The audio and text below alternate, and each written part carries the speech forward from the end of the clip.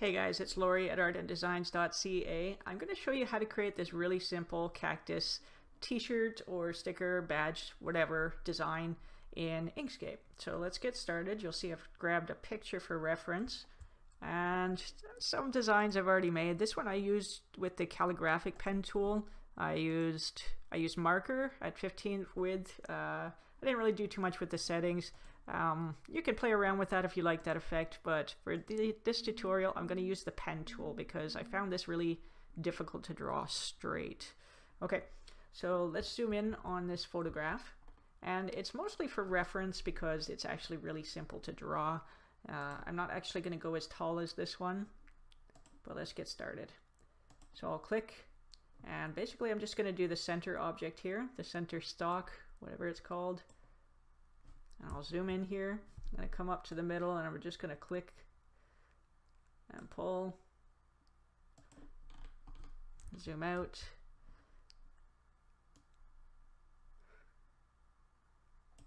and then Shift and L to get our corner, click to the end, and again I'm going to zoom in, maybe about here, click and pull till it's nice and smooth, and I'll press Shift L to get my corner back, and I'll come across in the middle here, and I'll click and pull until the red and the green is smooth. You see that, the red and the green line? And I'll click about here and something like that. Shift L to get the corner and back to the beginning. And I'm doing this in pieces because if I do that, then I can really easily create 3 different cactuses just by moving the arms. I don't know if I like the little stubby on this one. I might just draw it a little bit different.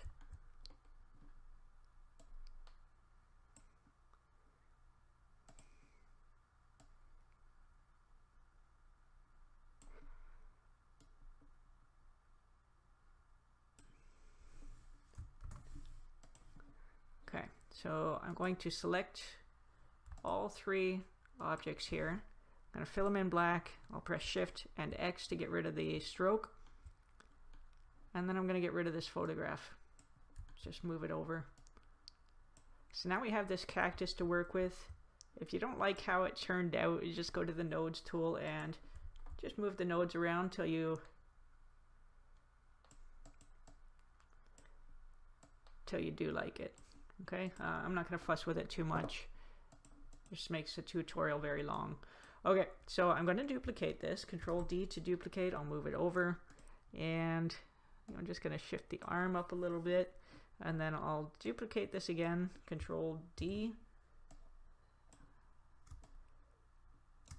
and I'll delete this arm. I'll duplicate this arm, and then I'll use this button here, and I'll flip it. Press Control, make it go nice and straight. Yeah, I'm going to get rid of this one too. I'll Control D to duplicate that, and I'll just make this one smaller.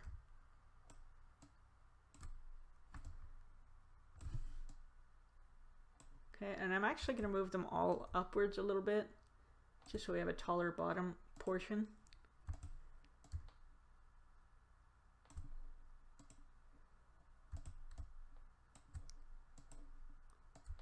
Just using Control so it goes up nice and straight.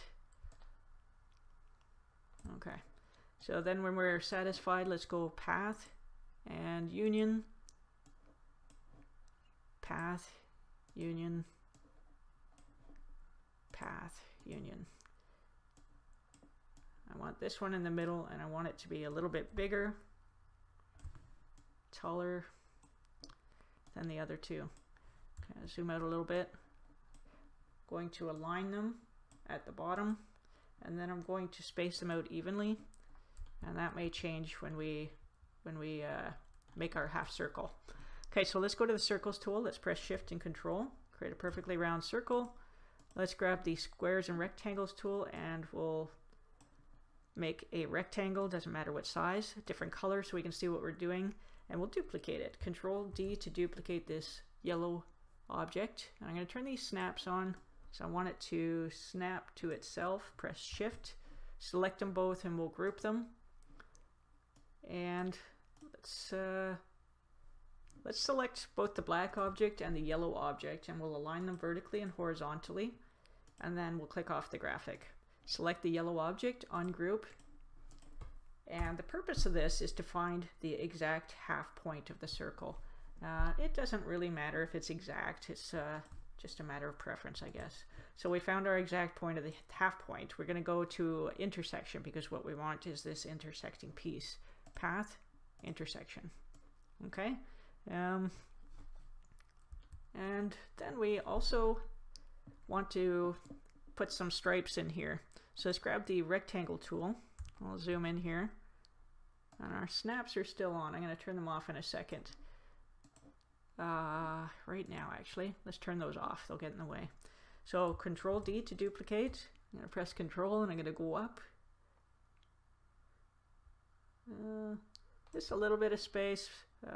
Maybe a bit more. Not that much. Okay, Control D will duplicate again. Press Shift and select all three yellow objects. We're going to space them out evenly. And then I'm going to go Path, Union.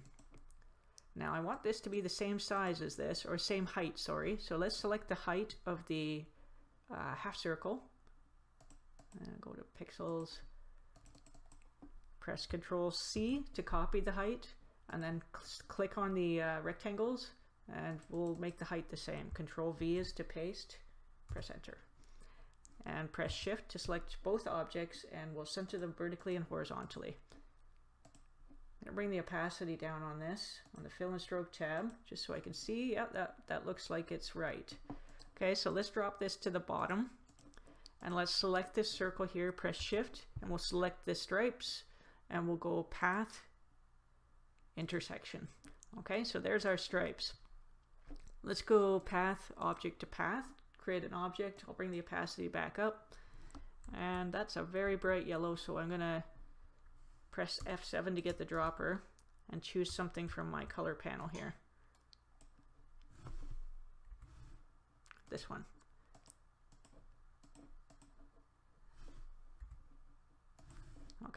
Okay, so after we color it, we're going to go Path, and we're going to break it apart. So we have different sections that we can color. So let's go to, I'm going to choose F7, our dropper tool, click F7. Actually, we'll select one at a time here. So the second object, F7, to get the dropper, we're going to choose our colors. And the third one, I chose navy blue.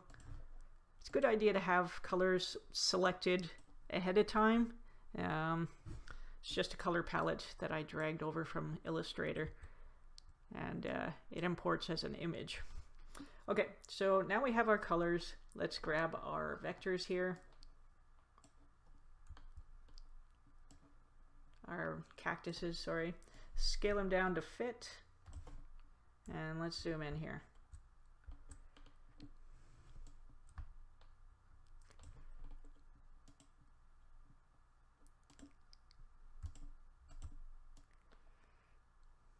So I want them to have their bottom sticking out from the blue object, and I'm going to merge them, Path and Union. I'll make them one object, and I'm going to press Shift and select the blue object, and then I'm going to center that. Alright, looks pretty good. Now I'm going to need 3 copies, so basically I'm going to use this cactus, these 3 cactuses, to punch a hole in all 3 of these colors. So I'm going to make 3 copies, Control D to duplicate, Control D to duplicate again. So first copy, I'm going to press Shift and select the blue object, and then we'll go Path and Difference. Select the second copy, press Shift, Path, Difference. And the final copy, press Shift, Path, Difference. Okay, so that is it. That's the end of the tutorial. There are some things that are more difficult in Illustrator to do, something like roughen, for example, just to roughen the edges a little bit. And there's another one that I did, the corners. These are sharp corners versus let's go back up here. It's these round corners that I made. So every little tiny bit adds a bit to your graphic, and you can see the roughen effect here. Kind of adds to the feel, the overall feel of the graphic. So something to be aware of. It's just a little bit harder to design in Inkscape and get the same effect, but you know, add a little bit of text, whatever you want, and some texture that really makes a graphic pop when you put it on a t-shirt. So that's the end of the tutorial. Thank you for watching.